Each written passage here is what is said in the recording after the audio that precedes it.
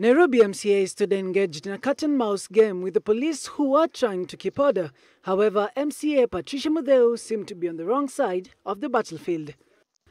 The MCA who could not run was clobbered by 4 police officers who beat her to her knees. Patricia says she could not run from the police since she had just undergone surgery.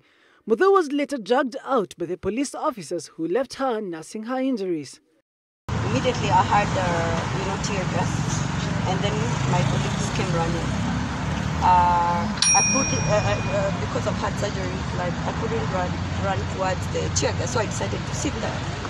Then one police came, and he's been identified as Moniki.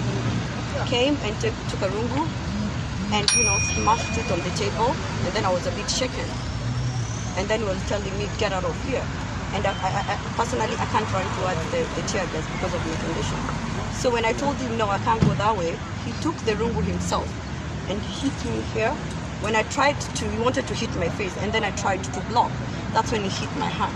Wanyonge wa Nairobi hii, kwa sababu sasa ni military na ni police.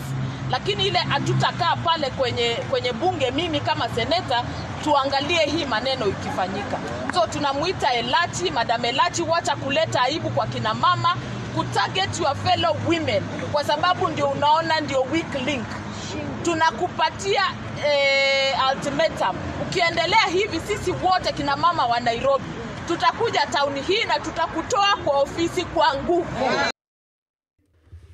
The MCAs were claiming to have collected 59 signatures to impeach the Speaker, Beatrice Elachi, accusing her of trying to divide the county.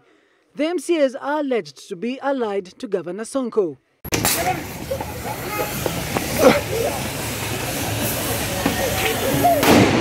The MCAs want the Speaker to make changes to the leadership of the county, as was stated and directed by the Jubilee Party, which reinstated, among other, Abdi Guyo as leader of majority. However, the MCAs caused a similar saga when Beatrice Elachi rejected to reinstate Jacob Ngwele as county clerk against wishes of many MCAs 4 days ago. Daniel Kariuki, breaking today.